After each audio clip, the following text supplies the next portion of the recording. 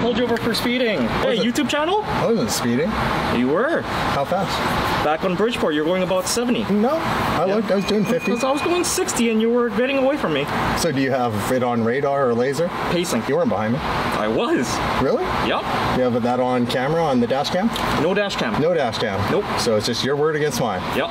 All right. You have to be behind the person. I was behind you. You weren't right behind me. I was looking in my rearview mirror. You weren't behind me at all. I was in the number 1 lane, you were in the number 2 lane. I wasn't behind you. Right. Directly. So you're in an opposite lane. And then I see you driving away from me while I'm going 60. Well, I mean, if you were looking down doing 60? Yep. So you were looking down, but you weren't looking up at me.